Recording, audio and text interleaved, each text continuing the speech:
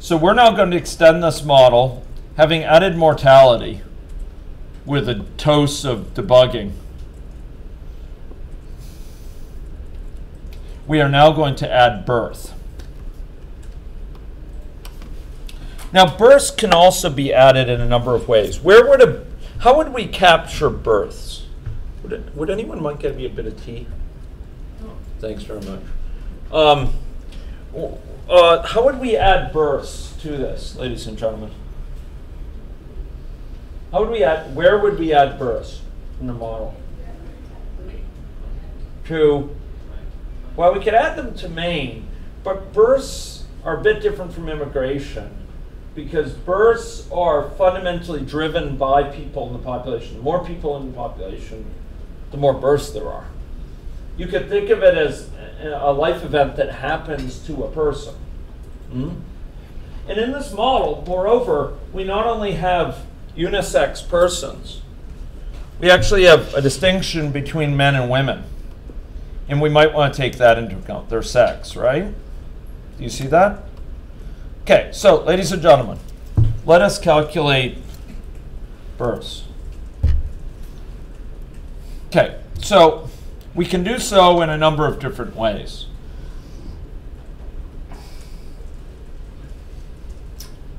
I think I will do it in the following way. We could do it with an event. The problem is that that event might have to change in its frequency of occurrence with age, and it's just easier to do with a birth state chart, okay? In general, when we have varying hazards, it's easier to do in a state chart. So let's make this a fertility state chart, okay? And we're going to have two states. We're going to have a not pregnant state, and we're going to have a pregnant state. And we will have a transition associated with conception. Okay? Transition associated with conception.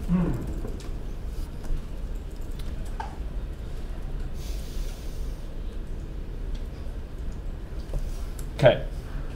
And now there'll be a transition back from pregnant to non-pregnant. They'll be associated with delivery.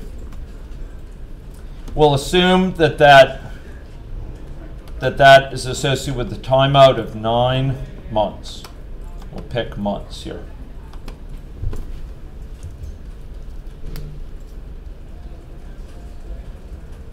Okay. Now, right now, this is a fixed timeout. Incidentally, we could, ladies and gentlemen, we know that there's enormous amounts of data, huge volumes of data on durations of pregnancies, empirically. Notice right now we say a timeout of 9 months. In other times, we might say it's a timeout of a certain number of days and draw the number of days from a custom distribution. Right? Don't think that timeouts have to be fixed numbers. Have to be fixed numbers that are just hard-coded or that are constant, always the same thing. You can have a timeout whose value, the number of days until the event occurs, till you leave the state, is drawn from a distribution. It's a very common pattern. Okay? Okay, ladies and gentlemen. But first we have this issue of fertility here. All right? Fertility, a woman will be subject to a certain fertility rate. And note my words, a woman is subjected to is associated with a certain fertility rate. Okay? Okay, so ladies and gentlemen, I'd like to set this right now to be a rate. And I'm going to set this rate at first to be a constant. I'm going to make it 2.0 per 70 years of life, something like that. Well, we can make it a time-varying, an age-varying quantity in a moment. But we'll make it 2 over the course of the 70 years. Okay? And there's a key restriction, though. If this is a fertility rate, by the way, normally I'd put that in a parameter in Maine or make it a constant constant that I explicitly mark. Ladies and gentlemen, this rate, what should be the restriction on this? It should only be females. Thank you very much. Grateful. Add a green tea. Okay, that's great. Thank you. That's great. Yeah, thanks. Ladies and gentlemen, thank you so much. So the guard here, there's a thing called a guard. And the guard means this transition will not fire unless this certain condition is true. So the guard here is that the person's sex equals female. That will be the restriction here. A male will never go down here.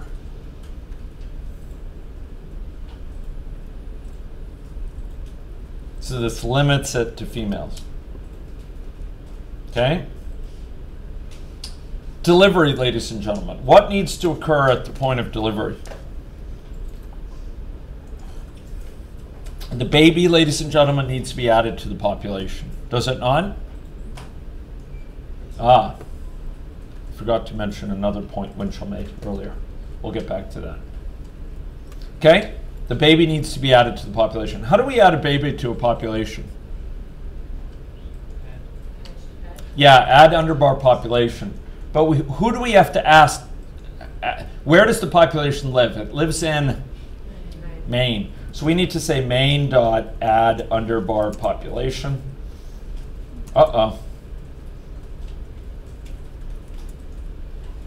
Okay, main dot add underbar population. It's not doing autocomplete again. Okay, that was the root of the problem before, I might add. I don't like that. Sorry? I wonder if it's a symptom of that. I know. Did not know this part, so it would not be able to give you all I know that sometimes goes on, and that's possible. Here, the model's a happy camper right now, so it's not like it should be in a bad state. It's just not auto-completing. Okay, so we're going to add a person to the population, and it's a good lesson from before, though, that we need to be sure that it's okay. So we need to specify two things: their sex and their birth time. And normally, when we do this autocomplete, it will tell us what order to have them in. I happen to know it's in the order of sex and population. So, ladies and gentlemen, maybe for sex we will pick a sex with equal likelihood. Is an easy way to do that. Sex dot, oh gosh.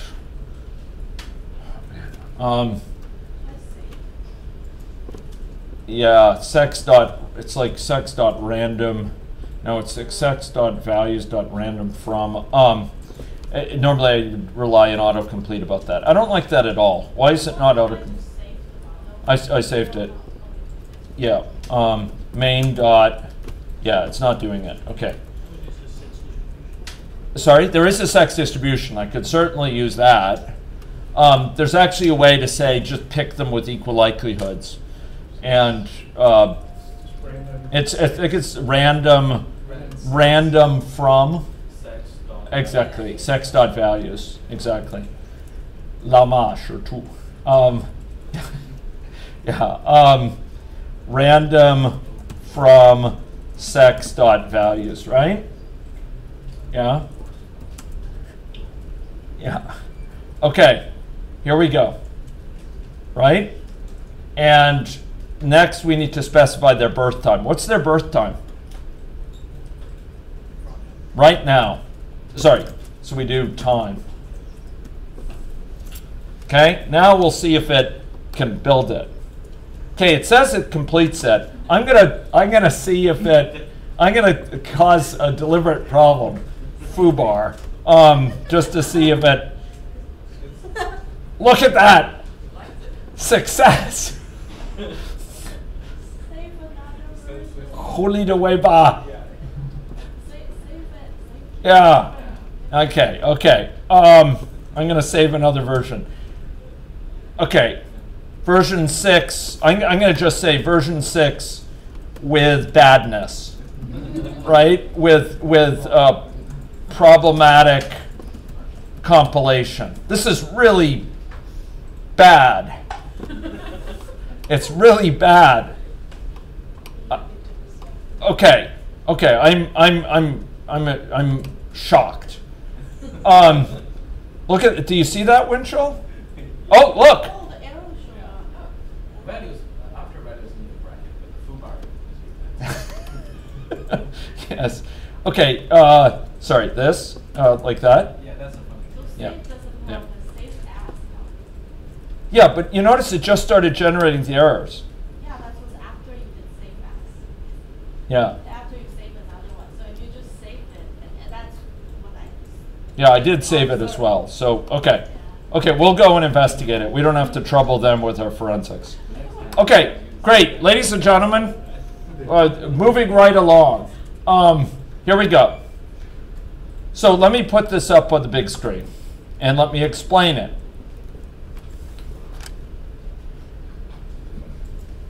By the way, the question is, does autocomplete now work? Okay. Main dot add population. So we're adding a baby to the population. This baby needs two types of information to be added. Why two types? Because it has a birth, it has a sex that it needs and a birth time. And I would hazard that maybe this will actually fill it in now. Yes, there it is. See that? See that? It needs a sex and a birth time. Okay, ladies and gentlemen. For the sex, we pick a random value from the set of all possible sex values. We pick with equal likelihood. For the birth time, we use the current time because the baby's going to be born now.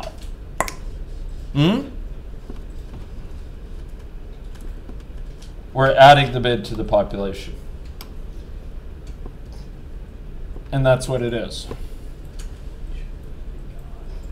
Word birth only that simple, but that's how it's represented in the model. Let's run this model. Okay? Well, first of all, let's see, how would we know if births are working?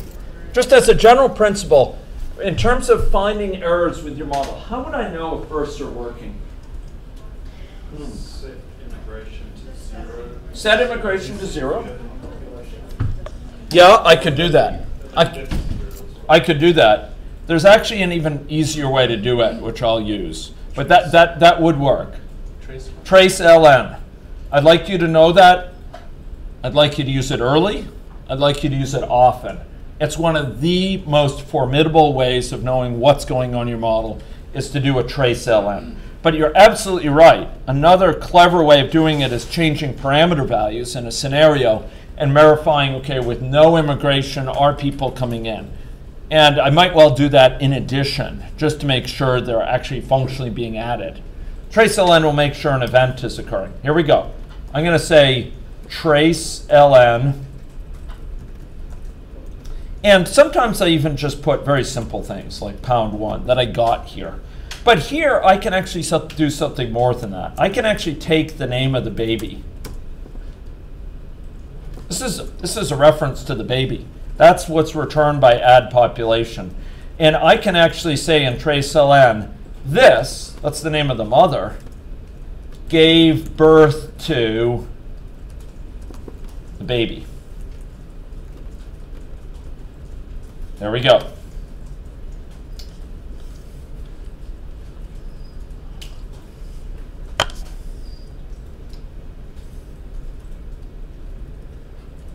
What this is doing is it's printing out when it reaches that place. It's printing out the joyous news. Okay? That this woman gave birth to a baby. Are we ready for that? Okay. Okay. Okay. Okay, here we go. I just verified it. Okay. Sorry? Yeah, we'll deal with that in a moment. Ladies and gentlemen. Okay, gave birth to a baby.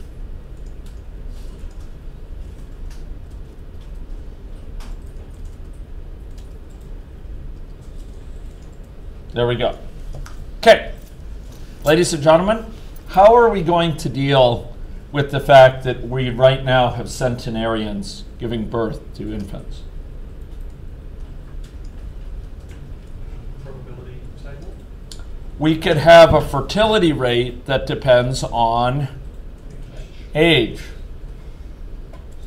We've been this route before, haven't we? Mortality, initiation rates, fertility. This should be familiar stuff. How do we capture that? How do we capture it in the case of mortality? We used a baseline mortality rate by age. What sort of construct was that? We had initiation rate changed by age. What sort of constructs were those? They were, speak on, table functions. So we'll drag in one more. Let's win one more for the Gipper. Okay? Okay. Okay, so this will be fertility rate by age.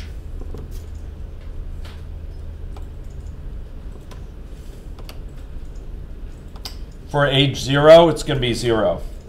Through age 12, we'll make it 0. Age 15, make it, this is going to, hard thing for me to do off the top of my head. Sorry?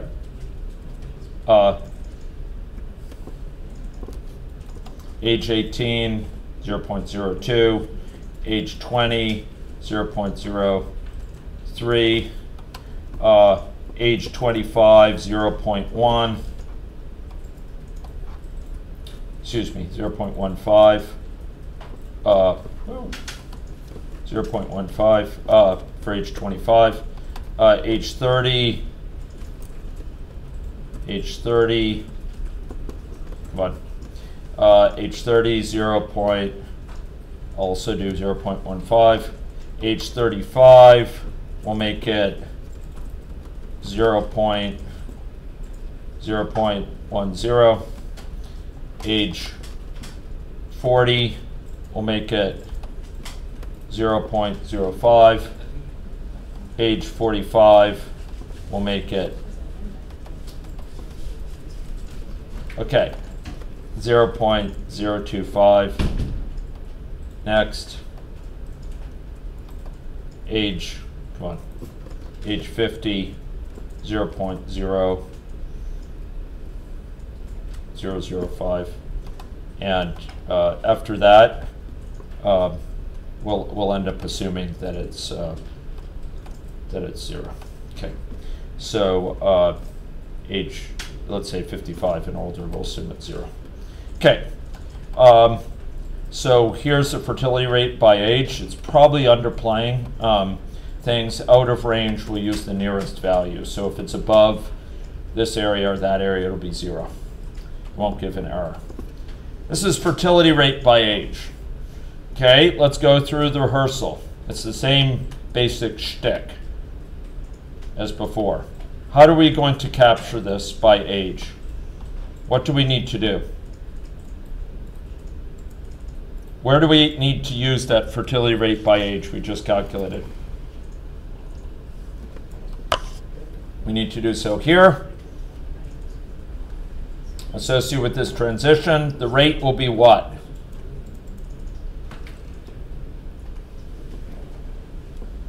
What will the rate be here?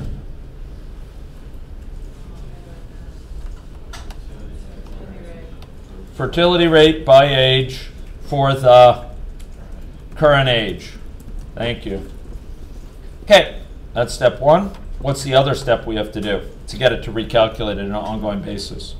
Guess what? This little thing, we have to copy it, move it over to get it to recalculate it. We're done. Now we have a fertility rate that depends on, oh, we're not done. Recalculation initiation hazard 2 cannot be resolved to a variable. Okay, sorry, there's something curious here. It's probably something, okay. What's going on here? Oh, that's interesting, Winchell. Oh, sorry. Okay. Okay. Oh, Winchell, you're missing something fascinating. It's being yeah, it's being recorded. Wow. Okay, that's very, very interesting. This was that, and this is this. Winchell, it's very interesting indeed. But this basically, it doesn't know about this thing I just dragged here, and when I'm building it, it's unhappy because it says it can't. It can't resolve something. Okay, well, okay, so, sorry, I don't mean to take you away from, yeah, it's not actually resolving it.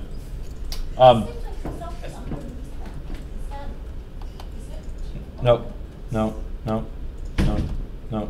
it's there. Okay, no, we'll resolve this, we'll resolve this issue. So what I'm going to do is, it's saying it's not knowing how to recognize that. It is complaining about this. Oh, that's exactly this lady's Problem? Yeah, so we can delete it and put in a new one, or we could close the model and reopen it. Yeah, that's all. Yeah, that's what I suspect would. Okay, it's disconcerting, but I'll go and open it again. Here we go. Boom. Oh gosh. Yeah. Okay. Save as. This shouldn't be called that anymore. Okay, version 7. Boom. Okay, now build it. Happy camper. Yep. Okay. Yeah. Okay, ladies and gentlemen, now we have fertility taking place. We have births taking place here. Let's go see the characteristics of the mother giving birth. Well, this is somewhat of an awkward way to loop through this. Ladies and gentlemen, you could tell me. Let's go rehearse this. Ladies and gentlemen, suppose we wanted in main to have a histogram showing the birth ages of the mothers for all births that have occurred to this point. How do we do that? How do we do that? How would we add a histogram to main which shows the birth age of all the mothers? We've done a histogram before, and I'd like you to tell me how to do this. I know it's late in the day for you. It's even later in the day for me. Yeah, we add a histogram. We add a histogram data object, and we'll add the record of the mother's birth, or of the mother's age at birth to. At the birth of her infant to that histogram data. So let's go to main. Let's go down main. And ladies and gentlemen, let's go to AnyLogic's analysis palette, and let's drag in histogram.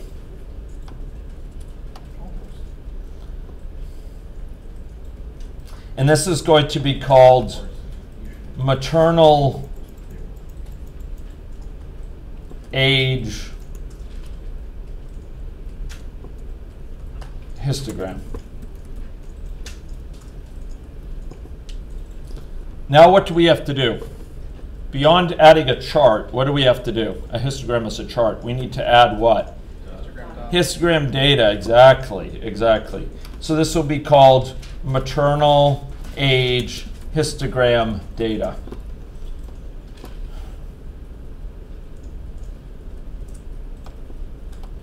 Next, what do we have to do? We have to wire them to each other. The histogram has to refer to the histogram data. So we have to go add in the histogram data, add in a data source, and refer to the histogram data source. So this would be maternal age at time of birth, time of delivery. Okay? And the histogram data is maternal age and autocomplete. Histogram data.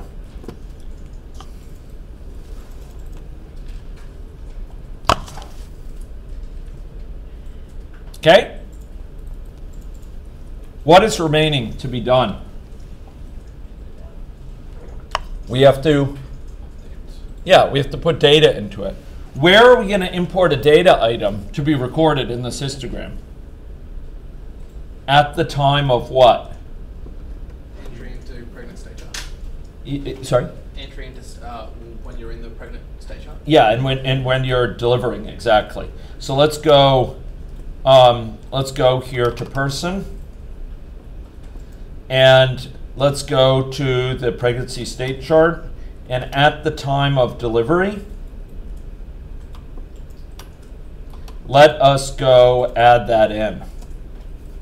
So we're going to add it into where? Where does that histogram data object live? Does it live in person?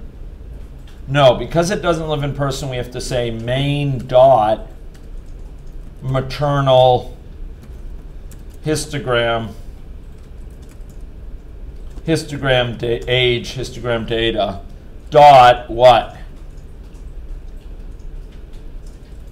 We have to put a data item into it. We do what to it? We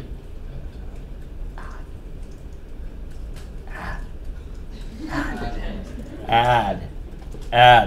Okay? This dot, well, we could just say current age. We could have said this dot current age. My current age is the mother. We're going to add in the mother's age to this histogram data. Are we ready for that? Can we try this? Try or not? Okay, good, thank you. Okay, we're going to run it. You ready? To the maternal age histogram data, we're going to add the current age of the mother at the time of delivery. Are we okay for that?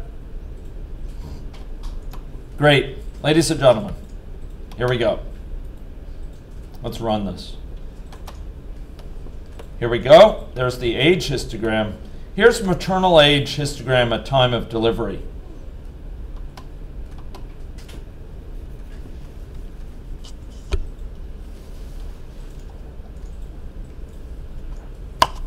We have about 200 samples so far, 300. It's a bit of a long tail on the upper side, but certainly it's concentrated in the peak childbearing years.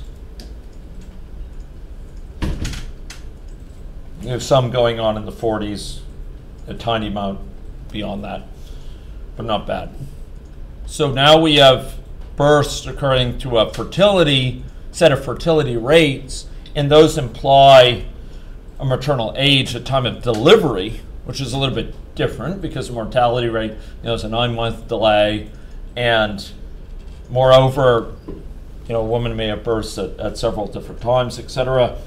And while she's pregnant with one, she's not subject to conception for another. So this is the emergent pattern for maternal age at time of delivery. Okay? Hazard rates. Familiar constructs from biostatistics. Familiar statistical concepts associated with densities, time densities. And we see how they play a role here. They play a role in terms of governing the timing of events. They play a role in terms of the state charts as a main mechanism, in addition to these timeouts, which provide a way of specifying a residence time in a state in a biostatistical sense.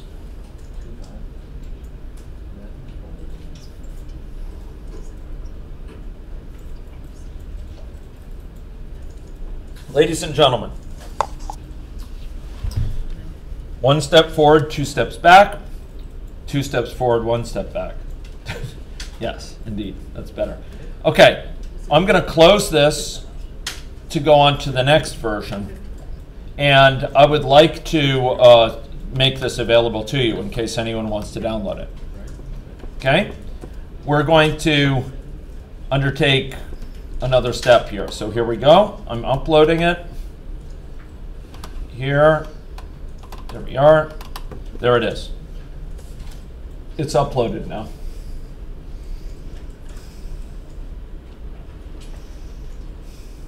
Okay, great. Ladies and gentlemen, our next step, our next query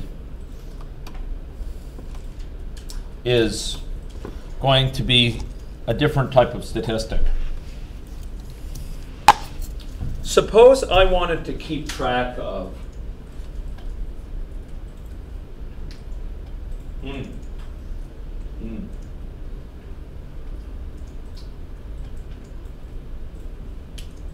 I promised someone in the class that I'd provide an explanation. I try to do it this afternoon for something, and so I'm planning an example with that. Right?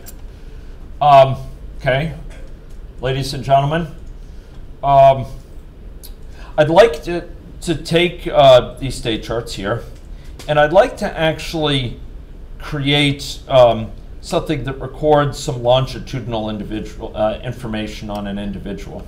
Okay? Specifically, I'd like to have, on the one hand, a record of the number of cessation attempts that someone has made.